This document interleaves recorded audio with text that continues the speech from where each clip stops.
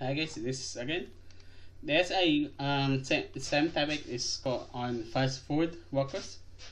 The workers try to strike in spite of the new law starting next year, but there are some business try to strike down.